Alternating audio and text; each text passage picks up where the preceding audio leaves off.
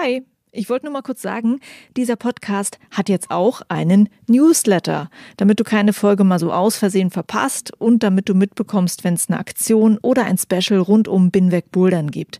Den Newsletter, den findest du auf meiner Steady-Seite, das ist steadyhq.com/binwegbouldern und natürlich auch auf binwegbouldern.de. Das war's, viel Spaß mit dieser Folge. It's kind of the last chance for the athletes to qualify. So people like Adam Ondra, Stasha Gale, for example, they'll be trying to get in. And for me, they're the ones to keep an eye on. And maybe we won't have the consistency that we saw last year, but it's truly make or break time for so many of them. So it's going to be exciting like that. Hi and welcome to episode 144 of Binweg Bouldern. My name is Juliane Fritz and my guest is Matt Groom. I guess you know his voice, you know his face. He had been a show host at Epic TV for a very long time, and he is the commentator of the IFSC live streams. He's a climbing filmmaker and much more. As the new IFSC World Cup season is about to start, I wanted him to be the person to talk about the new season here in the podcast. We chatted about his work as a commentator.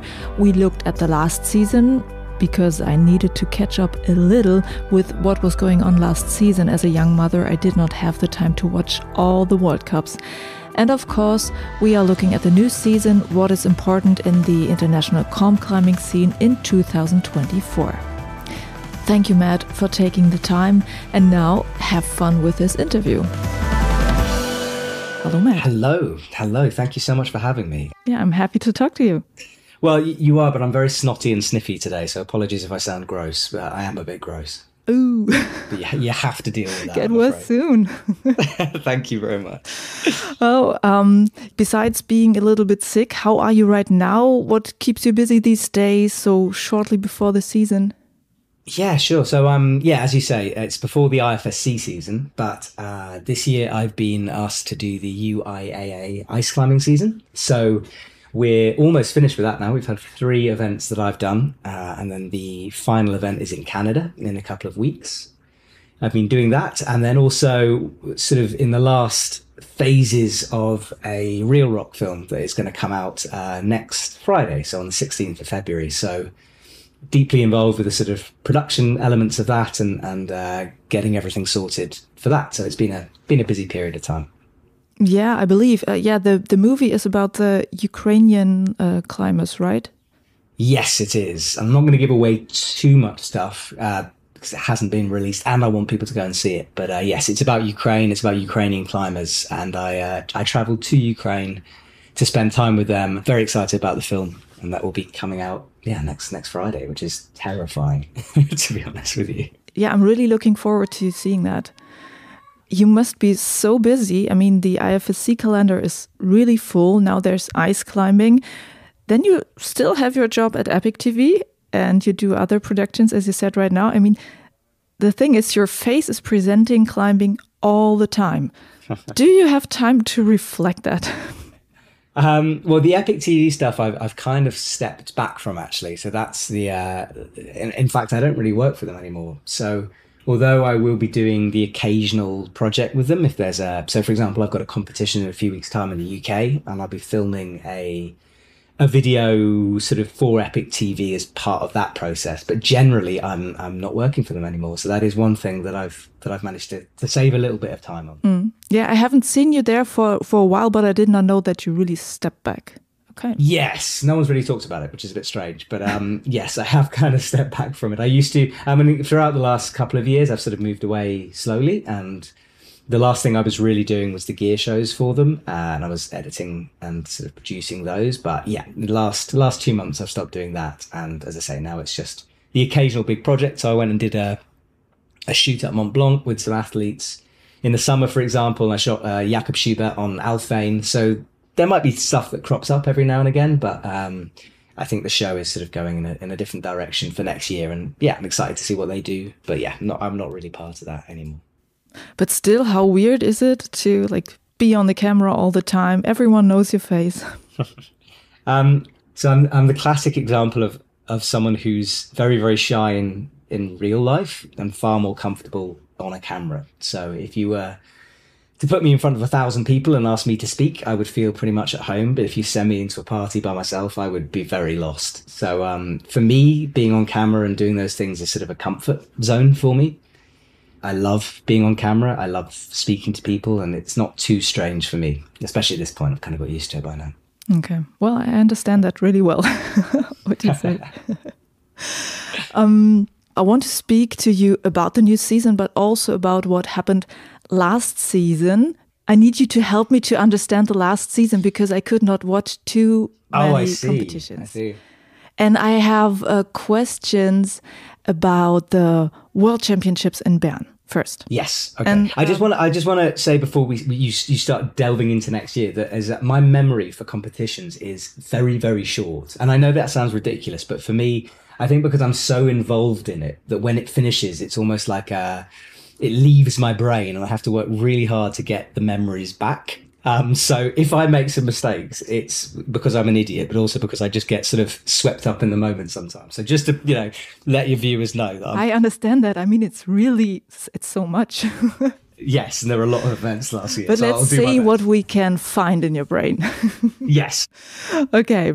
Last year, we had the World Championships in Bern. That was an event with lead, speed, bouldering, paraclimbing, and the new Olympic format, which is boulder and lead.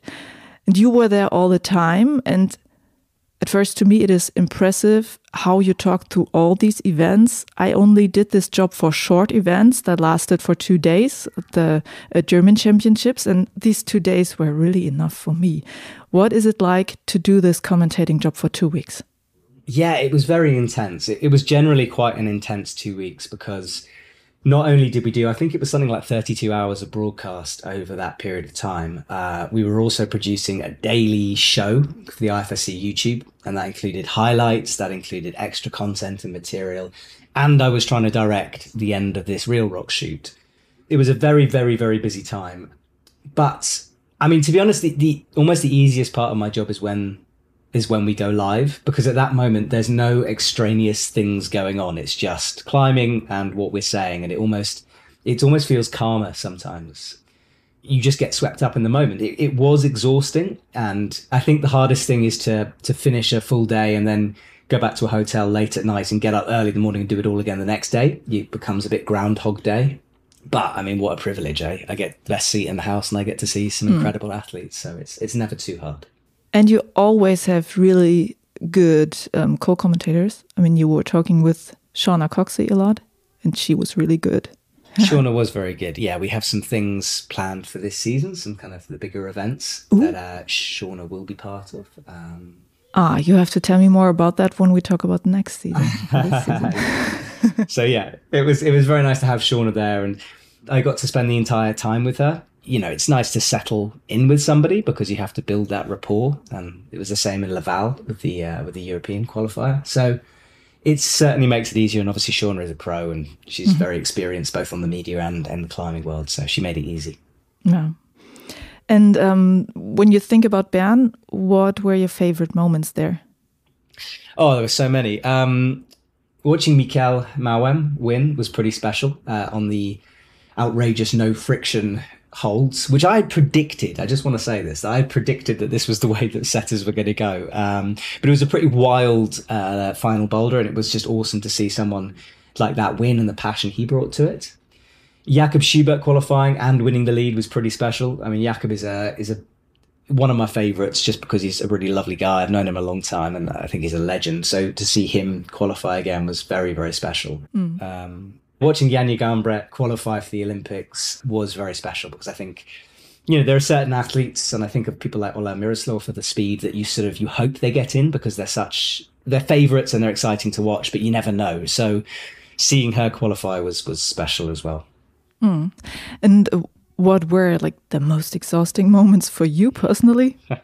I think in terms of exhaustion, the paraclimbing finals always sort of hits that note because it's much longer than the other competitions. I think we speak for about 4.5 hours, and obviously you put in the same amount of energy into that as you do any comp, but it's that kind of energy but over 4.5 hours. And yeah, so that one I think is always the most exhausting. because I care about it hugely as well. So I always want to do a good job for the athletes and for the people watching. And yeah, it's just the length of time for that one is a big one. So that was tiring. Yeah, I was thinking about my experience with commentating here in Germany. And I once had a moment commentating the German championships where I was completely out of energy. I switched to autopilot and I only produced somehow good sounding standard sentences. And I was commentating together with Jule Wurm. And she later said about that moment, how did you do that? You just kept talking. I could not say anything anymore. And I thought, okay, wow, it sounded authentic, but it was definitely not. I was just spitting out words that maybe fitted to the scene. Do you know these moments? Does that happen to you, and when? So far, I've yet to run out of something to say, which is good. But for sure, there's moments where you know your energy isn't necessarily there. And I think the temptation is then to sort of overcompensate for it and super hype yourself up. And sometimes you just have to trust it. You know, they're long broadcasts, and I think that people follow along as well. If you have a sort of an incredibly high energy level throughout the entire thing, then, you know, people get bored of listening to a sort of a hyped human being. So I think it's okay to have ups and downs. Yeah, so far that hasn't happened to me, to be honest. Like, I get tired, but I try to push through. So at the moment it's okay, but I'll let you know if that happens. But so far it's all right. Do you have any tricks to keep your energy level up? So anything you eat or taking a nap or something, what do you do? Yeah, generally my diet is incredibly unhealthy during competitions. It tends to be sugar based. So if a competition has Red Bull, then that is what I'll be drinking for sure. I try not to go into it hungry, so I try to eat before. And also, it's usually such a late night when we finish, I don't get a chance to eat afterwards. So eating before is pretty helpful. But yeah, I have no sort of healthy tricks of sort of cucumber water and all of that. I just tend to smash a Red Bull, have many, many, many coffees, and try to maintain it like that. It's going to kill me for sure, but it's worth it, I think. And after the comp, you do just 1 week of eating like fresh food and salad or something? Yeah, I mean, it's a funny one. I think life on the road is generally quite difficult to stay healthy. I try my best, and there are some competitions where I'm better than others at that. But, you know, hotel food, late night places, you know, like supermarket food, you do have to make quite an effort. And sometimes I get it right and sometimes I get it wrong. But yes, when I come home, it's sort of back to home cooking and no more meals out for sure. I mean, it's the same problem that athletes have at the competitions. Yes. The thing is that their entire job is to sort of stay healthy, whereas my job is just to stay energized enough to be on camera. So, you know, if I go and have a sort of a bag of sweets, it's not going to affect my performance on the wall, but it might keep my energy up. So I think that's the difference between me and an athlete. Yeah. Here comes a short break. If you like this podcast, you can support my work for Bin weg bouldern. There's a crowdfunding on the platform Steady. Thank you to all the people that support me there. This constant help gives me the possibility to keep this podcast going. If you need more information, go to steadyhq.com or find all the links to the Steady crowdfunding on my website, on my Instagram channel, and of course in the show notes of this podcast episode. Thank you very much. And now let's go on with the interview. I need some more information about the last season because, well, I told you I became a mom. Congratulations. Thank you. I don't have so much time anymore to watch everything. I mean, there were years when I really watched everything. Yeah. So, and last season I was happy to watch a few finals. And before this season, I would just like to know what I missed, what is maybe important to know to like keep up this year. So what were the epic competition moments for you last year? Oh, I mean, I think talking in a general sense, we're seeing this sort of transition between old school and new school comp climbers at the moment. There are certain athletes who are dropping out. You know, I'm thinking of people like Janne Kruder or Jan Hoyer, for example. You know, there's athletes who are moving away from the scene. And then you get these athletes who are still in it. You know, people like Adam Ondra and Jakob Schubert and Helene Janikor, who's come in and out and now she's back, you know. And then you get the very, very, very young kids, people like Annie Sanders, who was, 16 when she was competing. And it's been fascinating to watch that and this transition. throughout the season. So I think that's certainly an important one to pay attention to. And then, there's been certain legendary figures. I mean, Janja Garnbret last year with her comeback, she broke her toe at the beginning of the season, and we weren't quite sure what form she would be in, especially on a slab. So watching her sort of return and then not win the first competition and then fight her way back to the top spot, that was very, very special.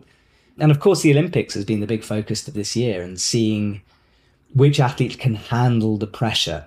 Comp climbing is always pressurized, but this year with the qualification, I can't even imagine how much those athletes had on their shoulders. So, watching certain athletes not make it when you'd expect them to, and having to go away and retrain. And talking, everyone was talking about Toby Roberts for sure. He was going to qualify, and then he didn't in the World Champs, and he had to sort of go away and reassess, and then came back and qualified. That was cool to see him do that.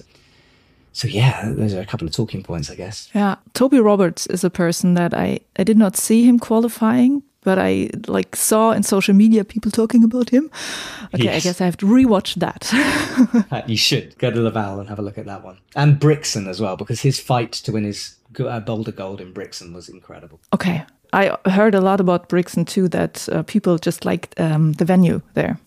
Yes, it's cool. It was a new one. It was brought in due to COVID restrictions one year, sort of at the last minute. And it turns out that everyone loves it. And it's a very cool venue. It's like an amphitheatre. The stage is protected from the weather and from the sun, which is important, although the audience bake in the sun outside. But it's a nice place. It's a cool sort of town, which I would have gone to, right on the edge of the Austrian border in Italy. And also it sort of makes it up part of the circuit where we go to Brixen and then we continue on to Innsbruck. So it feels like a bit of a journey for everyone, which is quite nice. But there's no World Cup in Brixen this year, right? God, is there not? Oh, no. Okay, I'm going to bring it up. I'm looking now. Maybe you're right. They have dropped quite a few this year. Yeah, I don't think there is. No Brixen. I mean, I think they've had to make certain decisions this year due to the Olympics and the OQS series. So whereas last year we had so many events, this year I think it's about half the amount. So it's different this year. Yeah.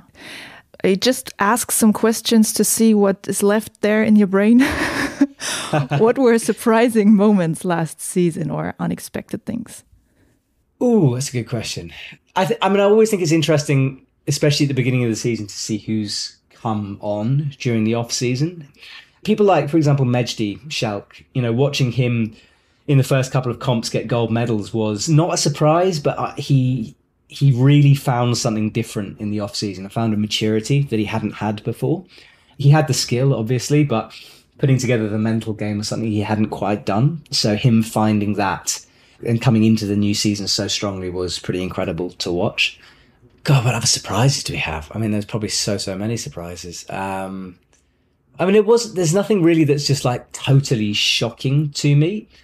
I think it was very interesting how the competitions were won by lots of people. Actually, tell you a surprising moment for me was Miho Nanaka winning gold in Seoul, because I had no idea that it was her first boulder gold in 5 years. I just didn't realize that. And that was shocking because to me, she's always winning gold. So to discover that sort of on air as well and realizing that maybe my research isn't as good as I thought it was, that was quite interesting. So awesome for Miho, and yeah, a surprise. And for her as well to come back and win a gold after that long is pretty incredible. Yeah, there are these people that you see on the podium all the time, or in the finals all the time. And then you're not thinking that, okay, this is a special moment for her. Yeah, exactly. Yeah. Are there names from athletes last season that I should remember, people that I should keep an eye on this season that might play a dominant role? Yeah, I mean, it's an interesting season because it's not like a normal World Cup season because of the Olympics. Yep. So for the athletes who have already qualified, for them this season is more about getting a bit of comp experience, settling the nerves, and then we won't see as many athletes competing at all the events like we did last year. So it's almost worth keeping an eye on the ones who have qualified for the OQS series, who haven't qualified for the Olympics yet. For them, everything is on the line. Can you say what that is?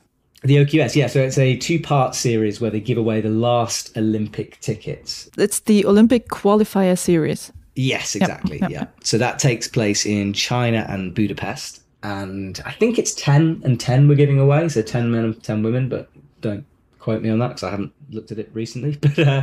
But it's kind of the last chance for the athletes to qualify. So people like Adam Ondra, Stacha Gale, for example, they've all qualified for it and they'll be trying to get in. So it's going to be interesting watching those. So there's a list of those people who have qualified on the IFSC website. And for me, they're the ones to keep an eye on because, they'll be using this season in a very different way from the athletes who have already qualified. So I think that's worth bearing in mind for people listening to this, that it's going to feel like a different season. And maybe we won't have the consistency that we saw last year, but it's truly make or break time for so many of them.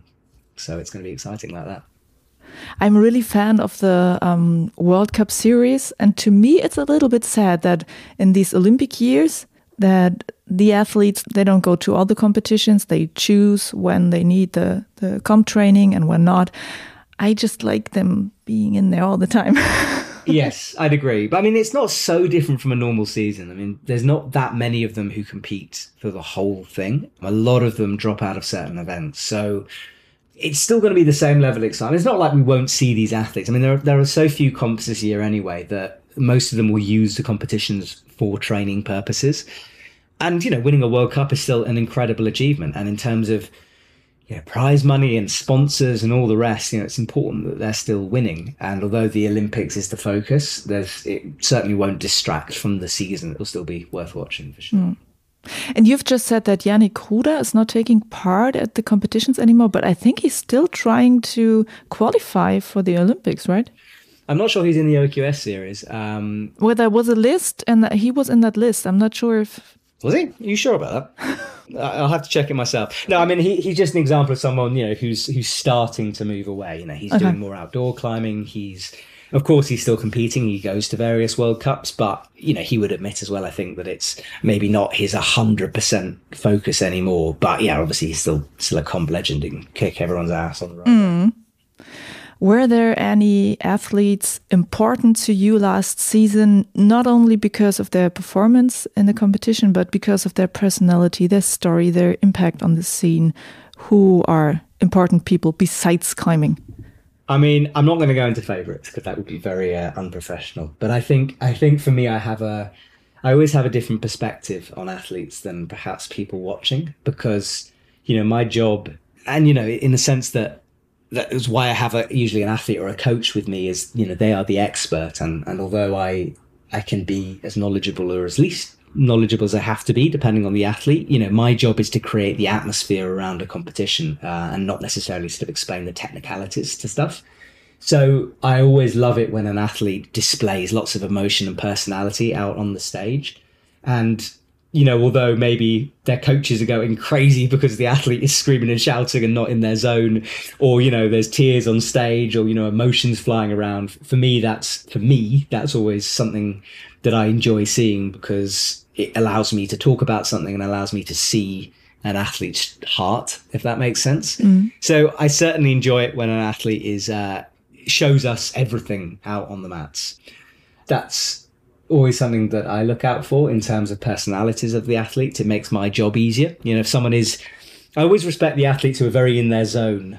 It's a focus I couldn't have, but I do like it when that zone gets cracked sometimes and we get to see the sort of real feelings that are buried underneath it. No, but you don't want to give us the names because of the reason what you said. Well, I feel like my job is to try to stay as fairly neutral as possible. And honestly, there is no one I want to see lose and there's no one I'd want to see win over somebody else. So. Yeah, it was not just about emotions on the mat, but also stories of people that you get to know because you talk to them. Sure. I mean, there's so many. I mean, Molly Thompson-Smith, for example, her comeback from injury was pretty spectacular.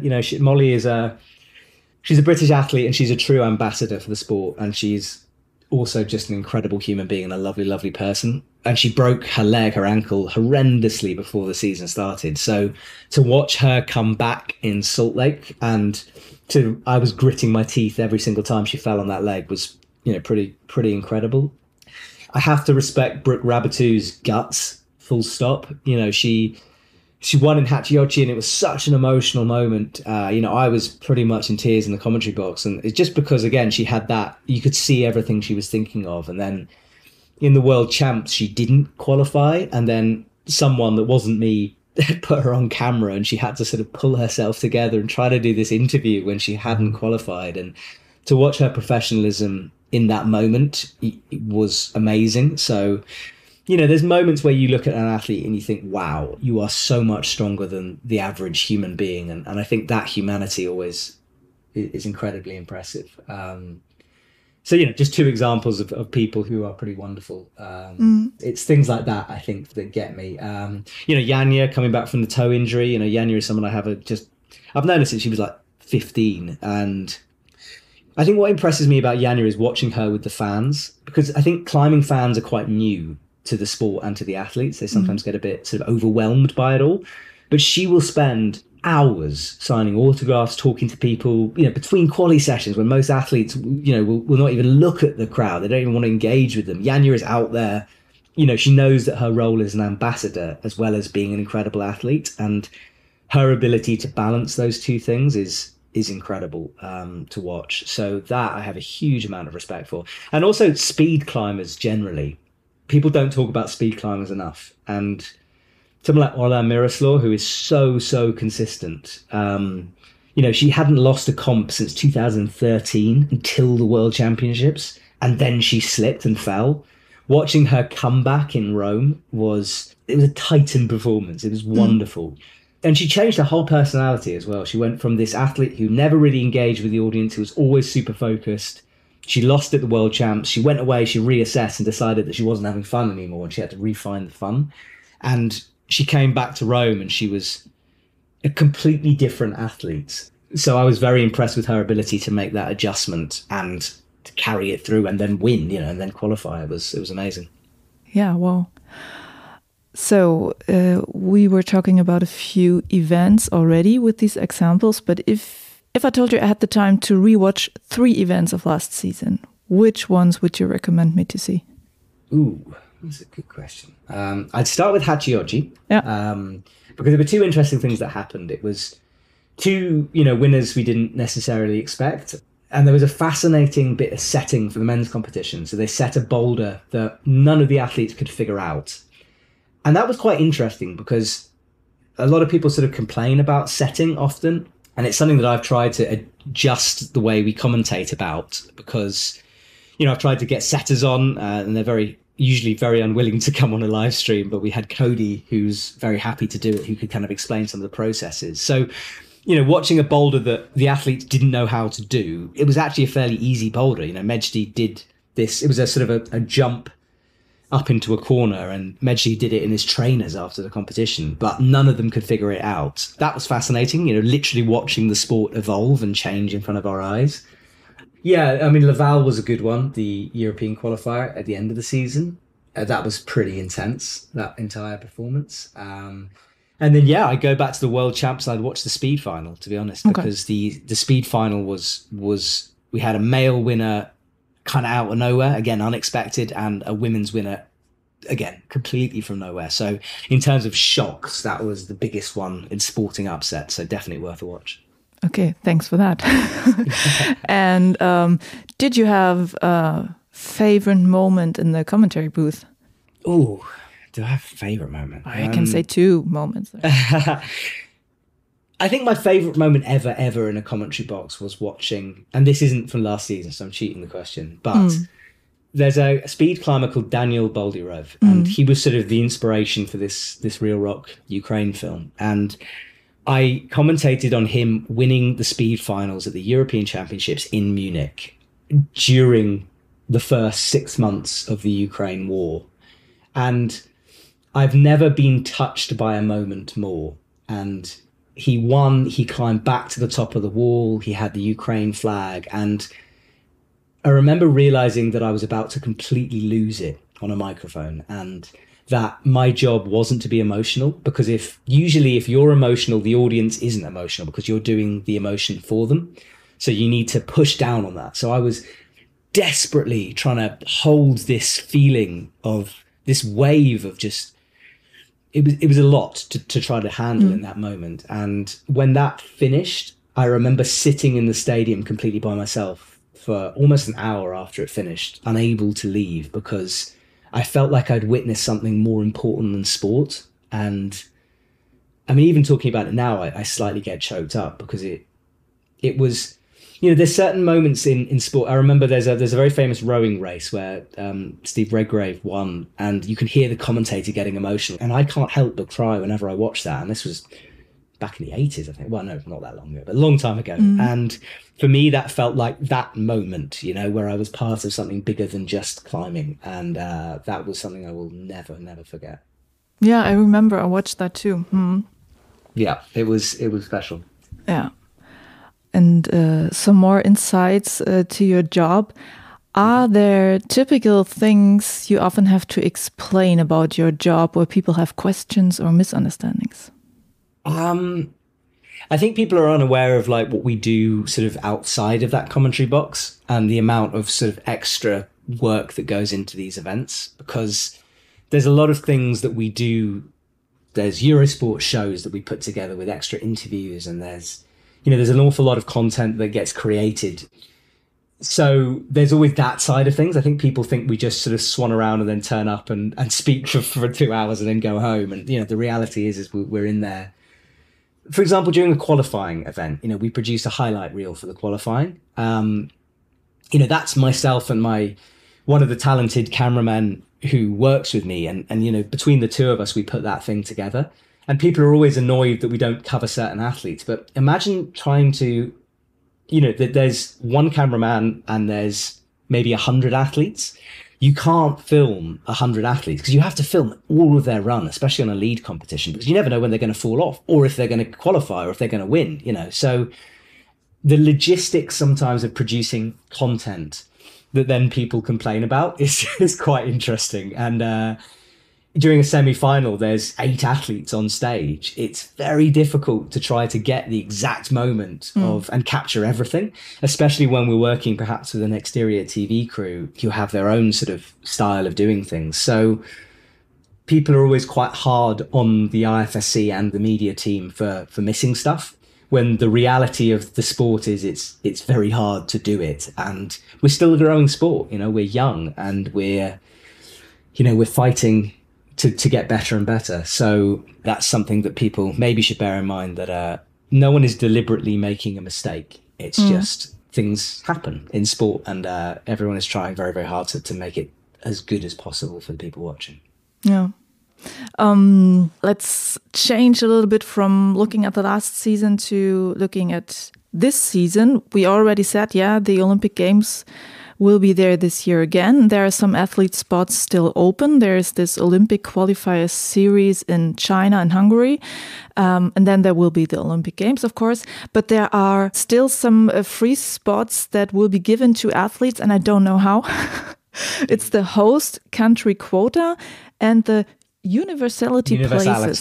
Yes. What about that? Yeah, so the exact way they give those away is something I also need to get my head around, because it is very complicated. But basically, if certain criteria isn't fulfilled, these places get given away. And there's a film actually that I edited that's on the IFSC YouTube channel that looks into the universality athletes. We followed them for a while last season. And that's worth a watch, because there's interviews in that and you can see some athletes you wouldn't normally see. And I edited it, so it's obviously brilliant. But it's so go and check that out on the IFSC YouTube if you want to know a bit more about that and about the scheme. But yeah, I mean, the basic principle is that the universality allows countries and federations that normally wouldn't have the opportunity to go to a World Cup to compete. So, for example, Iceland and Honduras, the IOC, which is the Olympic Committee, and the IFSC work together to help pay for the travel and accommodation and transport of these athletes so that they can go to a World Cup. And although perhaps the level of these athletes isn't quite as good as some countries, you have to remember that this is countries who maybe have one climbing gym and it's not very good. And the aim is to try to hopefully introduce climbing to that country, and in generations to come that the people see that and say, oh, hang on a sec, I didn't know that this was a thing in my country and I can go and do that. So I think it's a great program. It's not guaranteed that it will be given to those athletes. It just depends on certain criteria, but it would be exciting if one of them could get in. I think Svana from Iceland is certainly one to watch, because she probably has the best chance of picking up one of those places. And the host country quota, so that's for people from France. How does that work? Well, it's not automatic, but it just means that they have one more place if they qualify to give away. It just allows the host country to have the best chance of being represented in their own Olympic country. But again, if they don't qualify, they don't get it. So they have to qualify. But whereas the Japan team, for example, is now filled up. Yeah. France still has a few opportunities there. Okay. Let's talk about the boulder and lead format again. We've seen this format a few times now. What do you think? How well does it work? How exciting is the format to watch? What is your personal impression? Sure. I just want to sort of start this by saying that I think people never really understood the original Olympic sort of process. I think people thought that the IFSC made a decision to combine them all sort of for fun. The reality is that when a new sport comes into the Olympics, the Olympic Committee does not give away many medals. So some pretty tough decisions had to be made. And, however that decision was going to be made, you were going to annoy some people. And the aim was to grow it, because the first time you go into the Olympics, you're not guaranteed. In fact, the second time you go into the Olympics, you're not guaranteed to stay there. You have to prove yourself. And the more you prove yourself, and once you get a permanent position, that's when they give you more medals. Because if you think about an event, every extra day they put into an Olympic Games, for example, is probably millions of pounds in terms of stadiums, in terms of camera people. It's huge. So it's very limited to start off with, which is why that decision was made. It's why the decision continues into Paris. So just to explain that to people who don't get it, that's why that decision was made. I like the format. I'm very happy that speed is split. And not so much for the lead and boulderers, mainly before the speed climbers, because they are incredible athletes. And I cannot overemphasize this. They train like maniacs. Their mental game has to be so on point. And they were the most disadvantaged in the last Olympics because their specialism isn't lead and boulder. So I'm very excited to see them have their own medals and to really show us what they're made of. So that's exciting. And then in terms of the boulder and lead, that the format's been tweaked, and there was a lot of complaints about the scoring system last time, and I think that's justified. So this year they've gone away and they've come up with a different one, and I like it, honestly. Like it's the most exciting format that I get to talk about, because throughout the whole thing, there's something to say. It's very interesting, and athletes have to keep it together throughout the bouldering round. They can't slip too far away, and it doesn't feel to me to be too biased towards boulder or lead. It's quite balanced. So I like the format. I think it works well. I think you could debate forever about the intricacies of it. But again, at some point you have to stick with something, you have to put it in, and you have to, submit it. And so it's what we've got for Paris. And I think if the world champs and all the continental qualifiers have shown is that system works, it works. It's exciting. It's cool. It's fair. Can it be improved? Probably. And there are smarter people than me out there who I'm sure are working on that. But we've certainly got something that's better than before that will allow the athletes to really show what they're made of. So I think it's good. Yeah, I think it's also so complicated to combine two disciplines. Then you have opinions from all sides. Yes. Who say, okay, this is good, this is bad. Can we change this? Can we change that? I watched a little part of the process. Watched a coach talking to someone from the IFSC.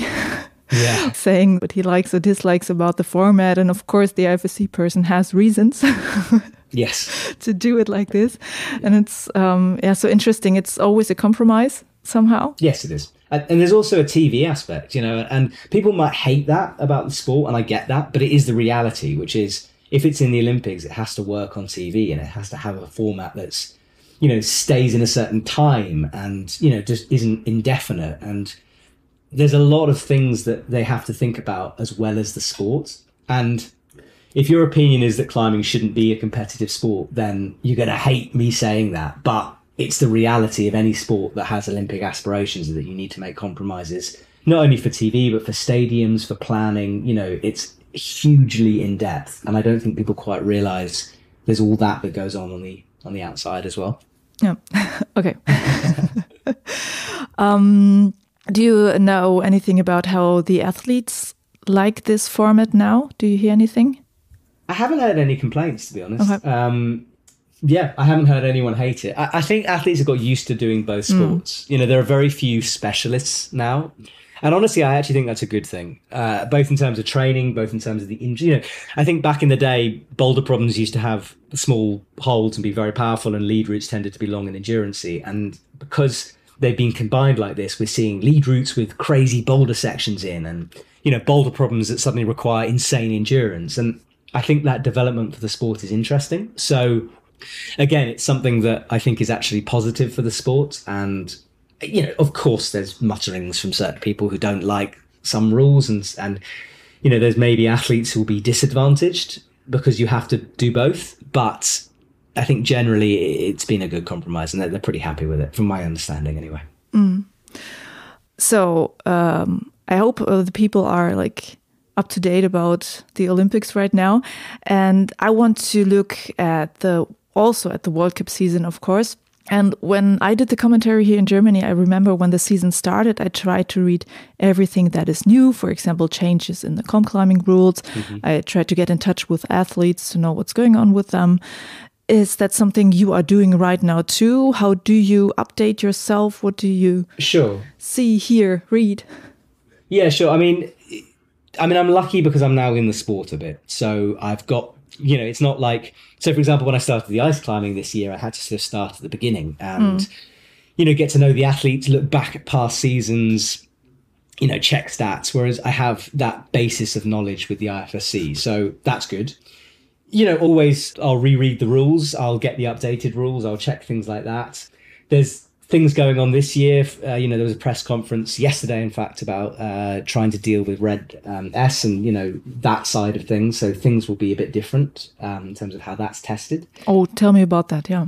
Well, I don't want to go too much into it because I'm not an expert in this, but I think that the issue is incredibly complicated, and the system that the IFSC has now put in place is literally groundbreaking. There is no other sport that is doing this. We are the first ones to do it. So I think people are quite hard, and rightly so. You want the athletes to be protected, and you need the sport to be fair.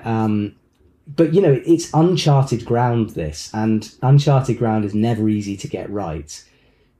But what they've now put in place is, as I said, it's groundbreaking, and it has experts behind it, and it has the potential to make the sport safer for young athletes and old athletes and everyone, and really change the way we're doing that. But it's something unique. Can you give us details about how they are testing now? And I'm not going to go into details just because I'm not the expert on that, and someone who is an expert on that will explain it better than I will. But if you take BMI as the test that was used last year, and everyone knows how flawed BMI tests are, the new criteria goes way deeper than that. It looks at a whole load of metrics.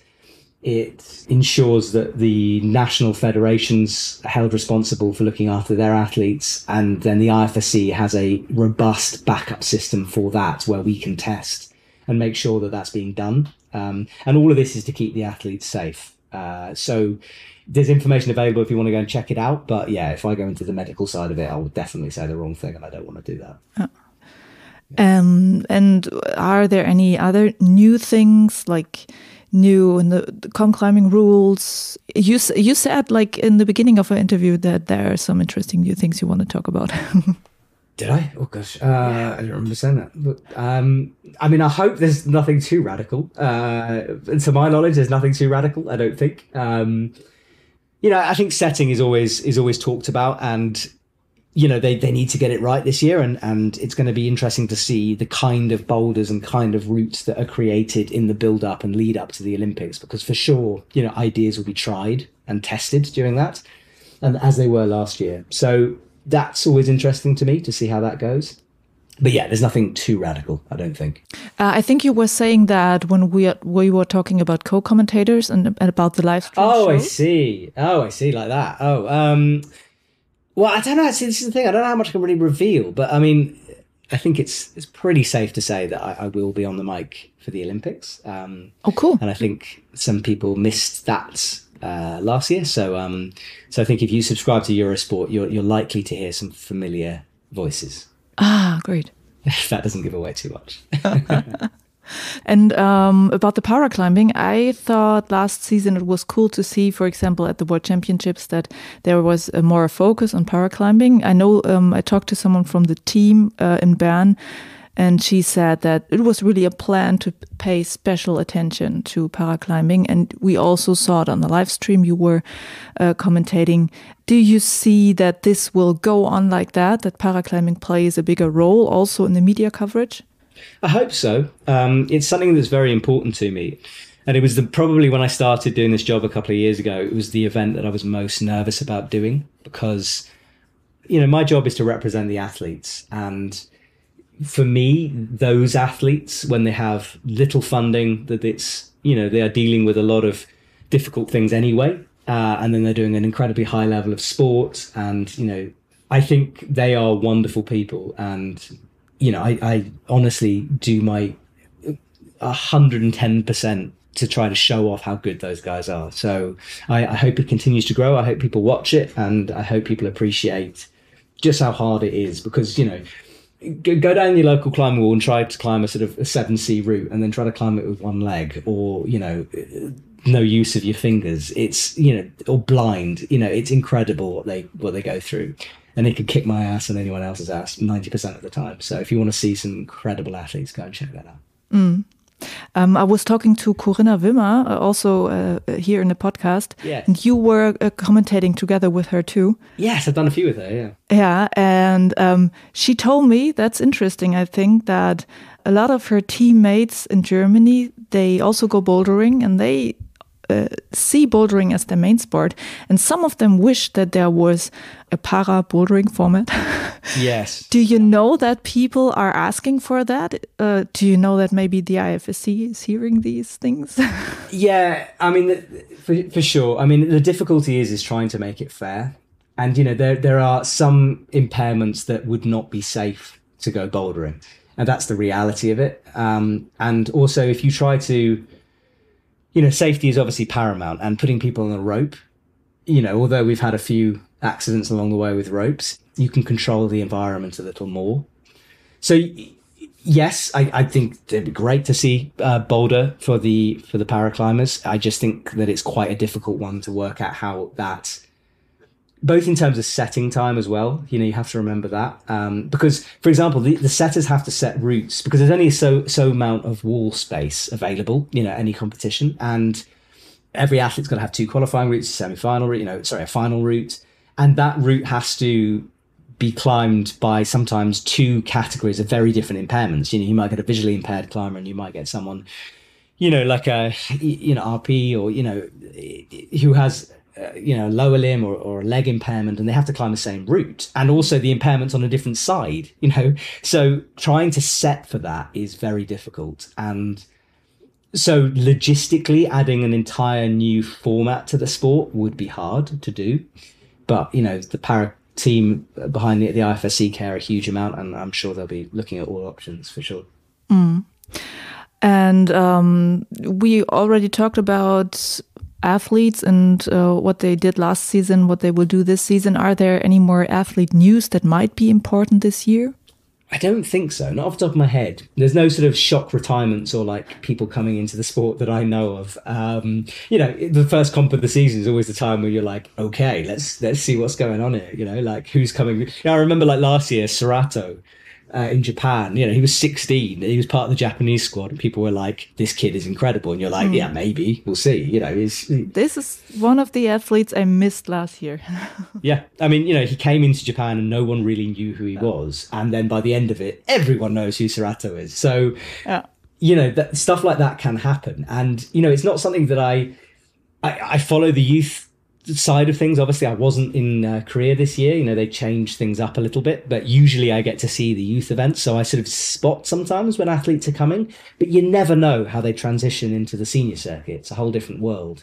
So it's always worth watching the first couple of comps just to see who's up and coming, and who the teams bring in, because you might get a Serato who suddenly changes the game. So that's always exciting.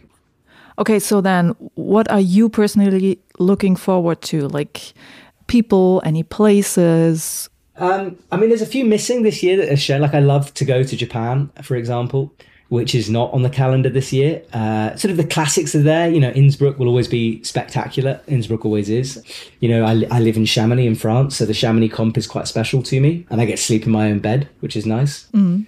But honestly, like, I'm just excited to get going. Like, I'm not very good at sitting around, and this is my off season right now, you know, apart from the UIA stuff. So I'm looking forward to getting back on the road, back into that routine, and back into that just madness that is the World Cup circuit. So I kind of can't wait to get cracking, really. It's going to be brilliant, and hopefully people can join me. And also I'm doing a lot more with the IFSC this year. So I'm sort of slightly transitioning into a role where I help produce and create content for them. So I'll be working 4 times as much with the IFSC, and the plan is that I will be making extra videos for the YouTube channel. You know, I'll be staying after comps and creating stuff because, you know, I film and I edit as well as I speak. And, you know, the goal is to try to create more content that is free for people to watch, you know, because I'm aware that, you know, it moved into a paying platform to watch these competitions. And obviously we want to bring value to people, and hopefully I'll be a part of trying to do that and allow you to see athletes from different angles that you haven't seen them before. That's the goal. Okay, cool. So I just have one last question from a listener. Sure. He asked, when will the IFSC start streaming the qualies? Maybe just the video, no comments if that is too much. Okay. This is a very reasonable point. You have to remember a couple of things. Number one, the qualies go on all day. So they start at about 8 o'clock in the morning and sometimes they finish at 5 o'clock at night. You know, that's standard. So it's a huge event. You've got 100 or so, 120, 130 athletes coming through, which is an awful lot to try to film, full stop. So in terms of putting together a full broadcast for that would be very challenging to do. You know, I don't know how you would do that just logistically. And, you know, people say, oh, just put up a static camera. Okay, you do that, but then you know what it's like. There will be the complaints. No details. You know, people will appreciate it. And then, yes, exactly. People will be like, this is terrible. This is bad. This is bad. So, you know, the question becomes is, do you do something badly or do you do it well, you know? And as I said at the beginning, it's a sport that's still limited by resources. You know, if we had billions of pounds, I'm sure we could maybe work something out. We don't, you know, and we're trying to build this sport up as well. So if someone can tell me how we film a qualies, I would be very interested. I can pass it on, but just logistically, it's a very difficult thing to do when you have that many athletes, that many. I mean, Innsbruck, for example, it takes place on 2 sides of the arena.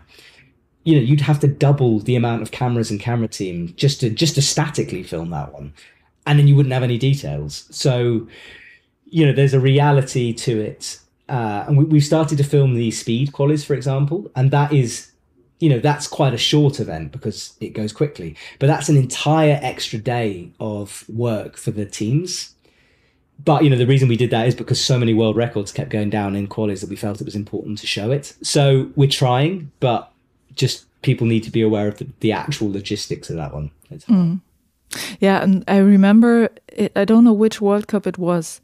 The team from the World Cup decided to just put up a camera. It was Meiring, or I don't know, for the qualies. Yeah. And I tried to watch it, and I put it on a very big screen in my living room, and still it was nothing that I enjoyed watching. Exactly. I mean, you can't, everything you put up, you know, we want to have a quality. So, and, you know, every camera requires a camera operator. And it requires someone to select the shots and to do that whole thing, you know. So you're basically talking about like a 12-hour broadcast. Oh. And I'm not sure people would necessarily watch that anyway, even though they say they do. I'm not sure, not convinced. But like when I have the chance to go to a World Cup personally, I watch the qualies. It's really cool to do that. Yeah. When you're really there. Absolutely. So it's not like qualies are not interesting. No, they're fascinating. They're just massively long. Yeah. You know, it's that's the reality. They go on all day. Yeah, that's crazy. You know, how do you film that? So yeah, so I tell you what, if you want to go and see it, go and watch it in person, because often these events are free, you know, and especially qualies are usually free. So, you know, and I know people, it's hard to travel to, but if you want to go and witness it, it's a great day to go and see it because it's a free event usually, and you get to see the world's best. You get to go up close and personal with them, and you get to see so much more climbing than at a semi-final or a final. You know, you get to see everything. So yeah, go and watch it. Yeah.